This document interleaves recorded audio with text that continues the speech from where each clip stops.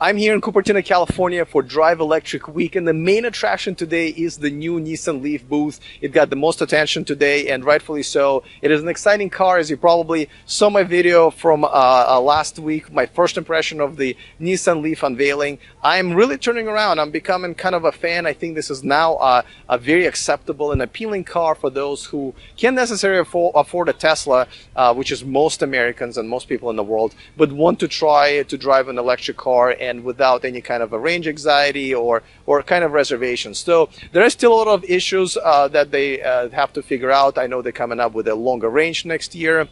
They have to solve the problem of the infrastructure, which Tesla already has. So it's a long way to go, but as somebody who really hated the Nissan Leaf, the first generation, I'm excited about this one. So let's go in, check it out, and talk to Nissan representative and see what they have to say.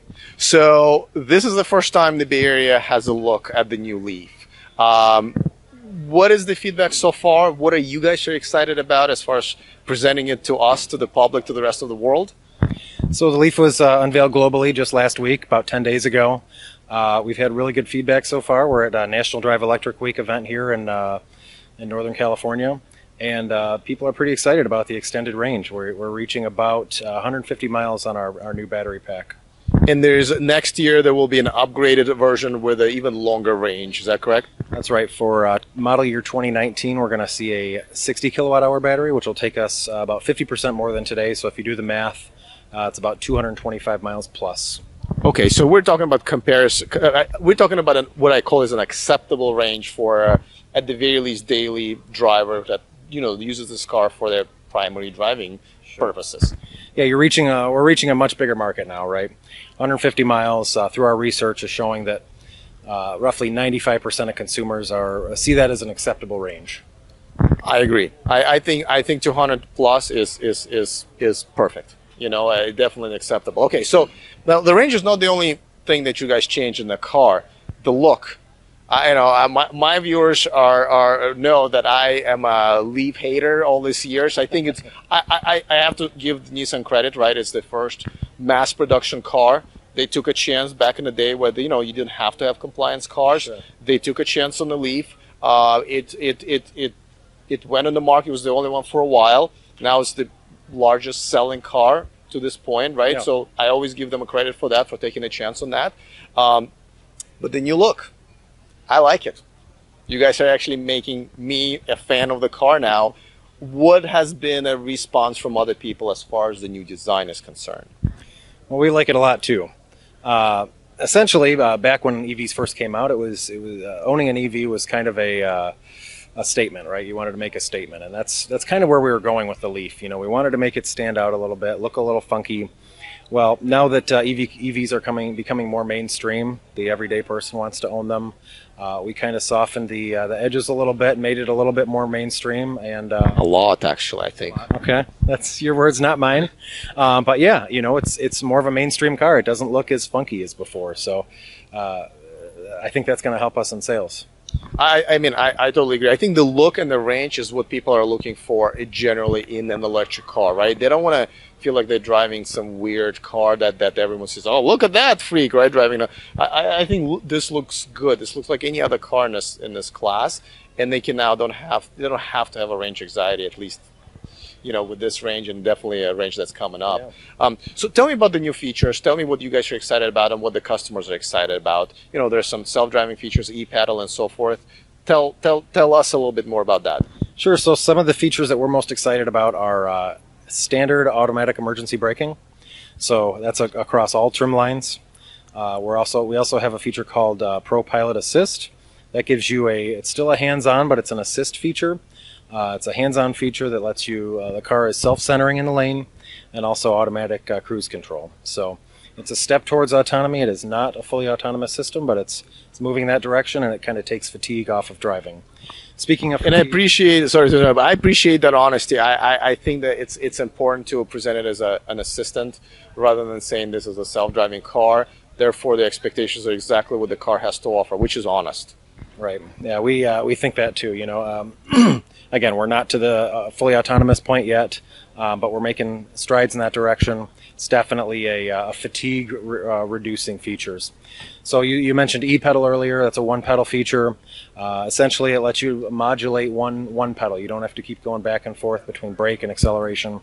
And the braking on e-pedal is aggressive enough that when you lift off the gas completely, it'll bring you to a full stop and let you hold at a stop. So at a stoplight, you don't have to then switch pedals. You just take your feet off both pedals and you're stuck there. So I don't fully get it. So what is the idea behind it, not using the brake pedal at all? Is it easier to drive? Is it, tell me a little bit more about that. Our research kind of suggested that it was, another area where we could kind of reduce fatigue on commutes and things like that. So the brake pedal is still there for emergency stops, but for the most part, you should never have to touch the brake pedal, and it's just kind of eases the burden of driving, so to speak. And I'm assuming just like with Tesla, you won't have to change your brakes every few years or so. It should last much longer than on a regular car. Exactly. It's really going to depend on driving characteristics and how you operate your car, but there's no reason the brakes shouldn't last more than 100,000 miles. So let's switch topics a little bit and talk about charging. This is something that every electric car customer is concerned about, obviously. Where do you charge, especially new ones?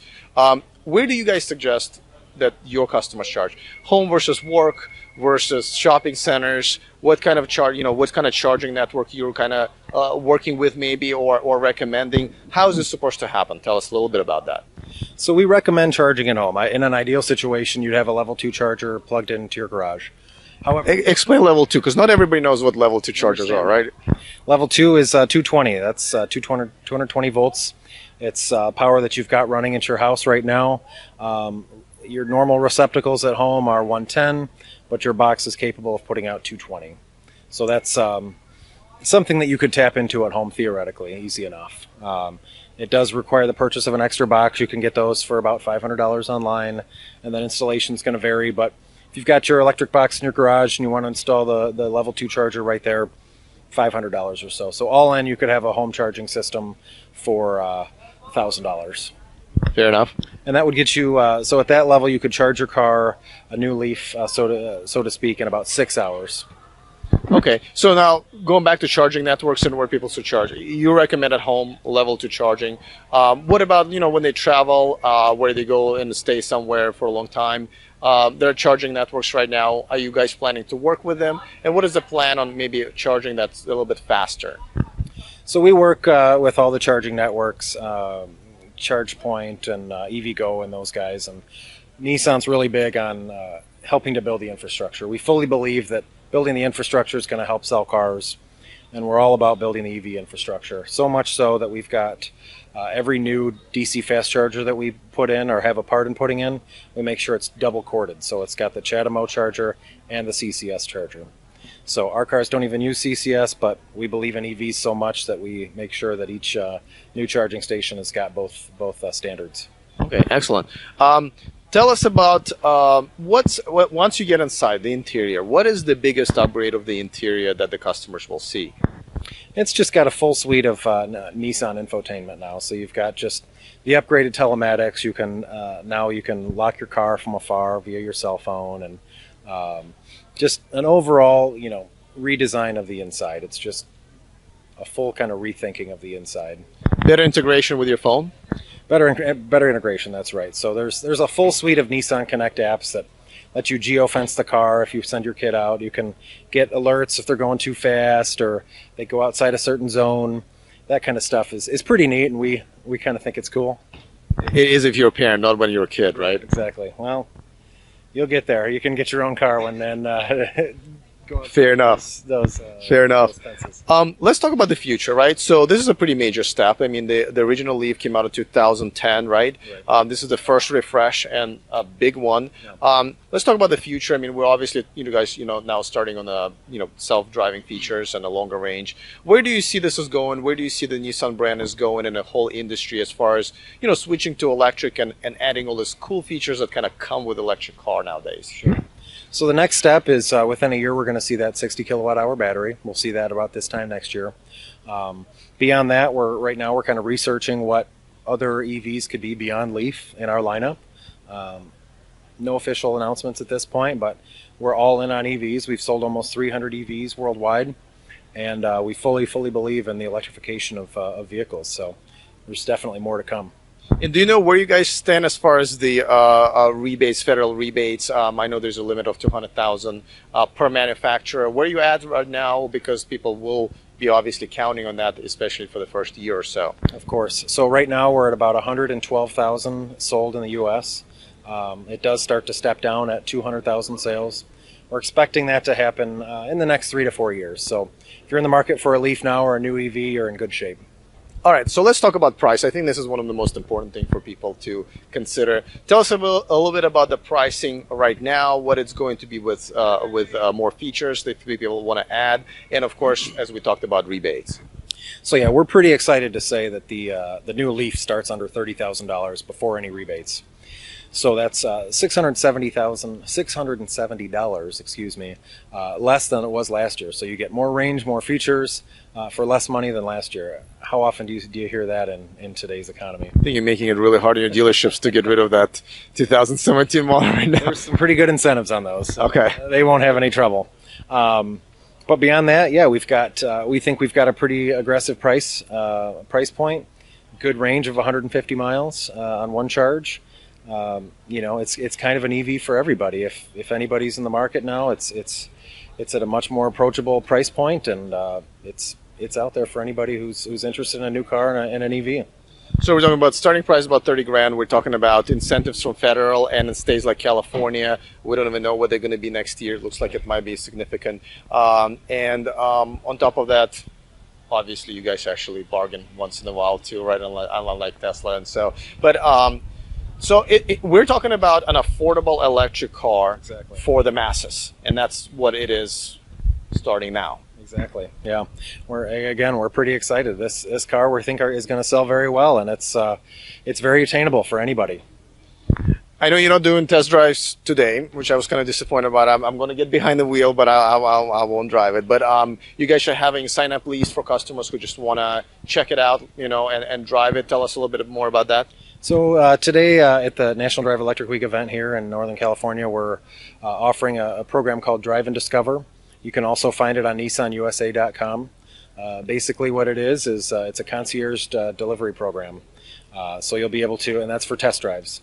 Sign up, provide your information. Once we get closer to that window of when you're going to do a test drive, we'll bring it to your house or office. Last question. When can we buy one? Right after the new year. It's going. This Leaf for the U.S. is manufactured in Tennessee. They're going to start production here in just a couple of weeks, and they'll be hitting dealers in January.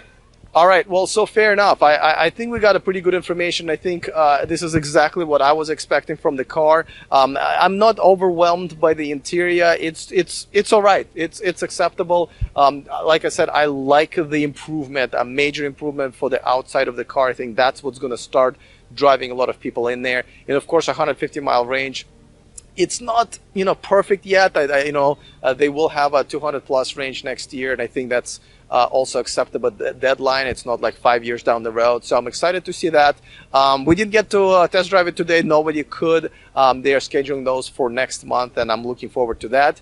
But other than that, definitely comment in the comment section below. I'd like to hear what you guys have to say. What do you think about this car, and what do you think that they can improve? But I really think that they're going to be able to appeal to the entry market, to the new electric car owners, and I'm excited about it. So that's it for me here in California. I will see you guys next time, and remember to stay charged.